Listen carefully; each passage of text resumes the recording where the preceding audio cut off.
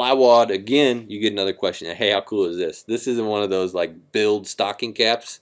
I just put a stocking cap over the top of my hat. So pretty neat. What do you always mean when you say don't pace yourself? When you pace yourself, you are lowering your intensity in order to accommodate more repetition. So pacing is necessarily at a lower intensity and going to be a higher amount of reps. You pace yourself when you're going to run a mile because you can't sprint a mile.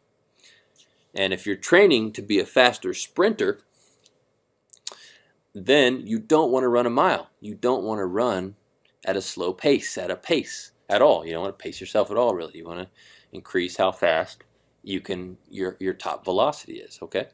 So when I say don't pace yourself, I mean don't lower your intensity to accommodate more repetition.